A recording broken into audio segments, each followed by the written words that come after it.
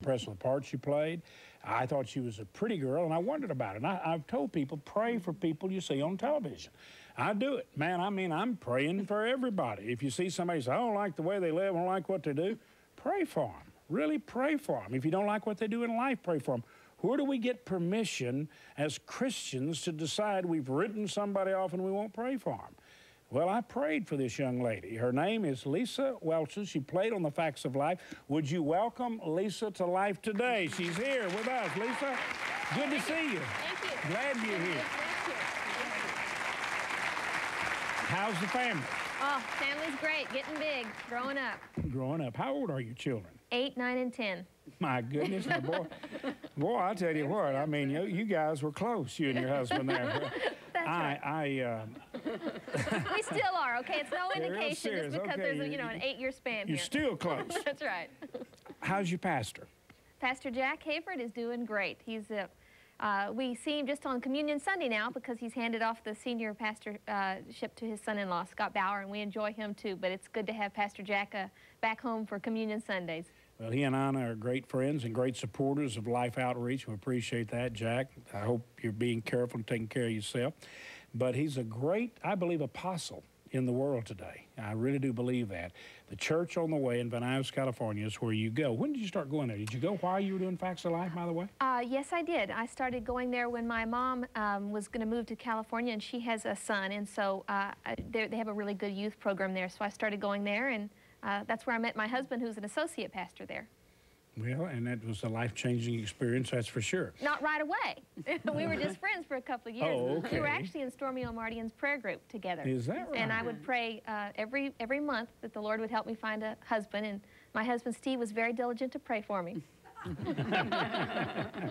Well, y'all connected. Yeah. Now, you left the acting, which did you really enjoy it? I mean, or was it just something loved you it. just So kind much of, fun. It I had a great wasn't something you got experience. out of because you were fed up with it? Oh, no, I had a great experience. I know that a lot of child stars don't have a good experience, but I did.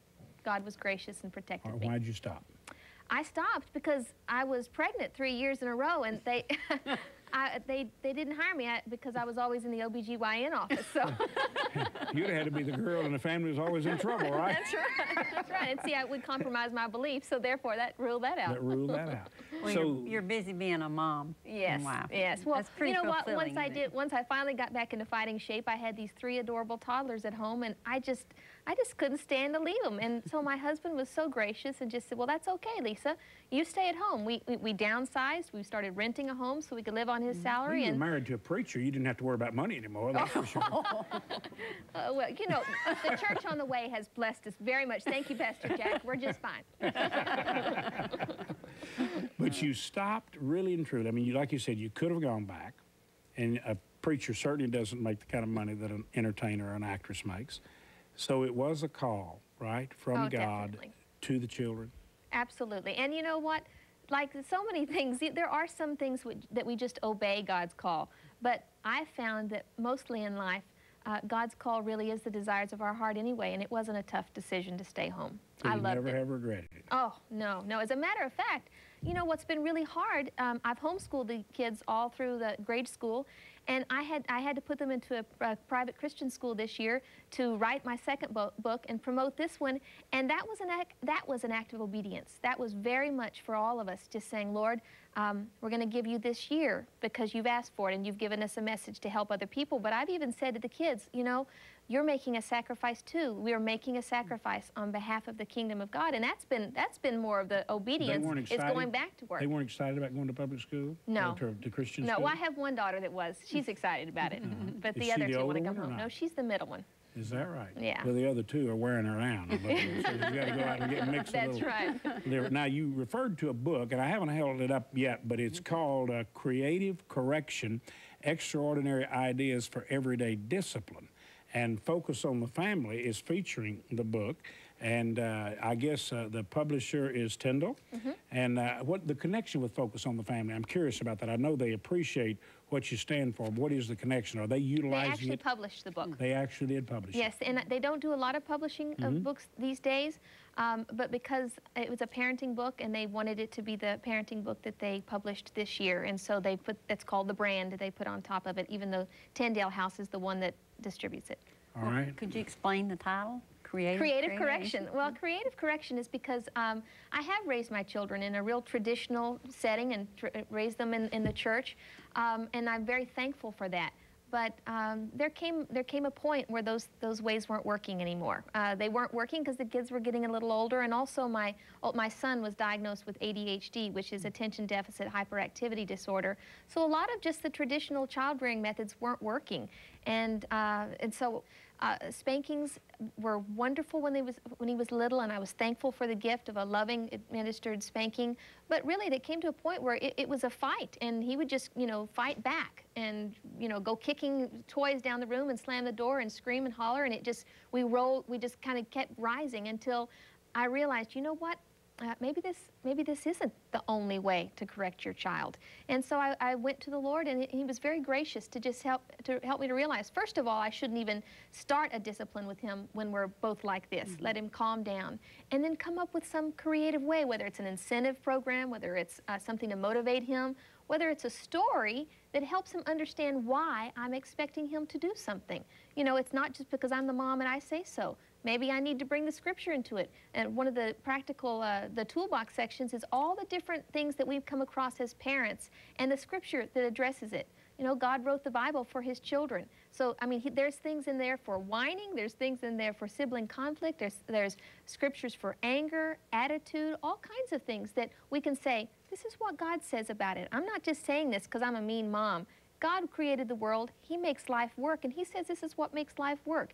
And it really helped me to be able to bring him into it and help him to make the choices for the right reasons. Well, and the word creative has a positive aspect to it anyway, because when you're creative, it does take time. There's a calm down time, because let's face it, we do get angry. Right. Sometimes we get frustrated. And I send it but to be creative, you have to be calmed down and take time to think and let God talk to you, and look at that child as an individual that has different needs than maybe the other child. Exactly. And I recommend sending a child to a pre-designated place so that they can calm down, so that you can calm down. So if you're in the middle of something, so many times as parents we're in the middle of something and we don't want to deal with something, so we just yell at them or tell them to get out of there, or just, just work it out yourself.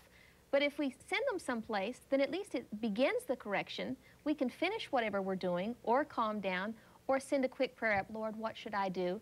Or, and I don't mean this to be a plug, I mean it honestly, reach for my book, look in the topical index, look up what you're dealing with. Oh, he just told a lie. What should I do about that? And it'll send you to 4 or 5 different ideas to deal with lying. And well, I think that's good, because you hear so many mothers and dads saying, what do we do with this particular situation? I liked, I think it's in your book too, since you did homeschooling with them, the different ways you did of correcting there, like maybe taking their weaker subject and making them spend extra time in that weaker subject. Well, that's been real effective. I like any kind of correction that not only addresses the negative behavior, and it has to hurt a little or it's not effective, but I also like it if there's some kind of positive thing that can come out of it. So, for instance, my daughter, who just drops things on the floor wherever, the clothes fall off, that's where they end, land up. The candy wrappers, that's where they're going to go. The towels, they're on the floor of the bathroom. Anytime I trip over one, she has to do She's acting like most women's husbands, probably. Well, then maybe this will work for your husband. If he's having trouble with his multiplication tables, I send her, I say, okay, that's 100 math facts. Go do your 3s. And I have some sheets of paper. She learned her math facts in a summer. How about picking up stuff? Things are a little bit cleaner. She's doing better at that. She is. Another idea I have for just picking up things is I'll say to my son sometimes if he leaves things out, that's okay, honey. If I see you didn't put that up, clean that mess up, I'll clean it up for you. And then I put it away, but I hide it. And so he learns pretty soon that it's a lot quicker to actually put it up where it belongs than to go find it where Mama's hidden it. And also, I think I've noticed too, it's better to go into their time span, because if they are going to have some kind of correction, they want it done quick so they can get back to their fun. Yeah, that's true too. Yeah. That's not the kind of hide and seek that kid had in mind. And hide them where I'll never find them. That's great, though. I can see the creative, the creator knows these ideas. I was thinking earlier about spare the rod, spoil the child. And I think that we so often interpret the rod to merely mean the switch or the measure of correction that would be spanking or paddling. And I think in love and when you're calm, that can be appropriate at certain times of a child's life. But I think it would also be appropriate to understand the rod as simply meaning spare correction. If you don't have correction in the child's life, you will lead that child to ruin. They need the correction, and it doesn't necessarily have to be a specific type. But you pointed something out that I think is very important for people to understand. You said there does have to be some pain associated with it, not necessarily, you know, a swat, but this is something that bothers me. It pains me. And the reason that's true, you might ask, why is that true? Why would somebody need to hurt in some way? Because sin hurts. Rebellion hurts. Disregard of the truth of God and the absolutes of life hurt as much as throwing yourself off the top of the roof, and the law of gravity brings you down to the painful consequences. The consequences of your actions that are contrary to the Word of God hurt, right? So in correction, you show them that these actions that go against the boundaries of protection, which is what they are, will bring pain. And I think you made a very important point. Didn't necessarily mean physical in the sense of striking, but I will deprive you, or I will cause you to have the discipline of having to do something that requires the pain of endurance, running, endurance, all these things. Great point. Also, you mentioned about the umbrella of, just the umbrella of protection is one of the things I've tried to teach our children is when they obey us, that they're under the umbrella of protection. When they disobey us, then they're open to whatever hell wants to rain down on them, you know, just in life. And you're talking about pain. Sometimes it's a logical consequence, and sometimes I orchestrate logical consequences. If, you know, if they leave their bike out, it could have gotten run over. Well, it didn't, but that's just because you're lucky. I'm still going to take it away from you for 2 weeks because it could have gotten run over and you wouldn't have had it forever. But one day I came home. My son had just gotten his braces off 1 week earlier. I came home and his front tooth was cut in half. He was holding the ice to it. His daddy was holding him. He was holding the ice there, bleeding, and I was about to take him to the dentist, and he said, "Mama, I know this is going to cost you a lot of money to get my tooth fixed, but whatever it costs, it will be worth it because I learned why it's so important to obey. Daddy told me not to be slam dunking, and I did, and I fell, and I hurt myself, and I know why now you tell me to stay under the umbrella of protection." So, you know what? The pain was worth it. Sure, that's a great lesson. May I ask you this? One of the things that I believe as a parent, as I look back, and as I work with our staff or with just people I'm trying to help to learn something, I try to give them more than orders or instructions. I try to give them understanding. I think sometimes a child at certain ages can only follow the orders. We'll do it because Mommy said. But even in passing a moment ago, you said you try to help them understand. There is, in my opinion, a need to try to teach them to understand. Yes. Is that what you feel? Absolutely. You know, and as you mentioned, in the earlier foundational years, I think it is important that they obey without arguing, without question, because they need to learn a healthy fear of their parents and respect. But you know what? If you just stay with that, then as soon as they get out of your sight, they're going to choose what they want if they don't have real reasons that make sense to them. And so after each chapter, there's a toolbox to help give you practical ideas to follow through on what that particular chapter was. And on this one, which is the heart of obedience, I have all kinds of stories because I found that we can correct them from the outside in, but they also need something to motivate them from the inside out. And stories oftentimes stick with them. I mean, even as simple as Peter and the Wolf. I mean, not Peter and the Wolf, the boy who cried wolf. You know, that helps. You tell that story. It helps a child understand why, if you lie and you continually lie, that you can't be trusted and people won't believe you next time. That's a real simple story, but it really does, it's better, it's effective. So you're not just saying, well, don't lie because I didn't say so and we're not going to have a liar in this house and, you know, give them correction. My mother told me that story. That's a powerful story. You cry out for help and you're just kidding and you really didn't need it. You're crying wolf. But then one day the wolf is there and you cry and no one comes. I never forgot that. No. I think I must have been maybe 4 or 5 years old when I heard it. And I just didn't cry wolf unless there was one around. And I remembered it, you know. I really appreciate the book. Creative, correction. It's in the bookstores, Focus on the Family. I'm sure you could call them and get it too from them, but go get it.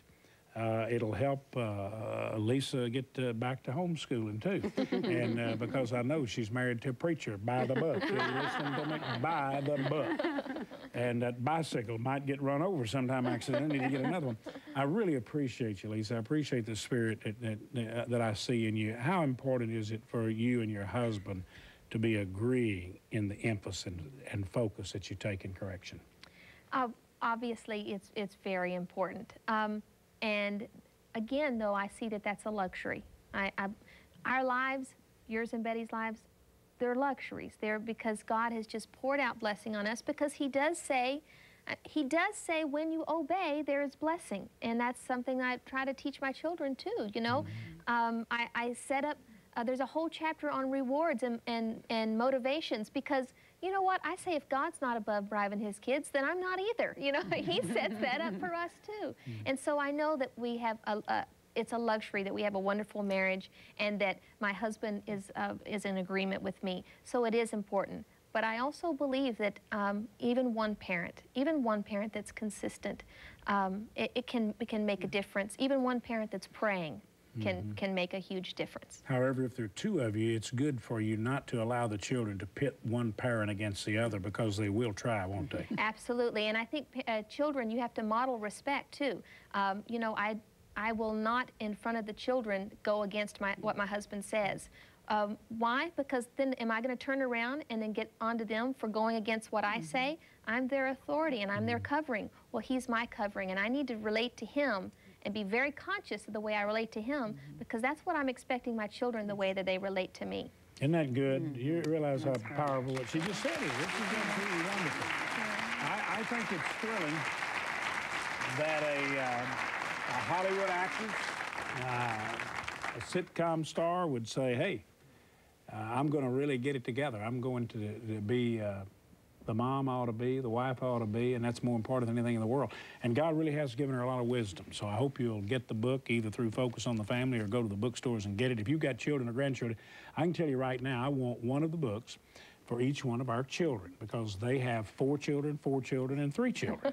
And they need a lot of creative ideas. And you know what? That's they're funny. great kids, but they need it. You know what? I'm finding, and it's very funny, I'm finding a lot of people grandparents buying it for their adult children. This isn't the case with you, but a lot of parents of adult children don't feel they can speak into their life. They don't have that place. And this is a real easy way to say, oh, you know that girl we used to watch on TV? Well, she's written a book about parenting. And the Lord's really using it kind of as an evangelism tool. And that they all watched you. All our kids watched you. And so that is, and we don't have a problem communicating with our children at all. We have no problem doing that. And they invite our creative suggestions, which we're just full of them. And, but listen, these kids are great, and they all have powerful personalities. And they're, you know, they can be pretty tough. They're all traced back to old grandpa in some areas. And they need the right kind of correction, and this book will do it. So go get it, all right?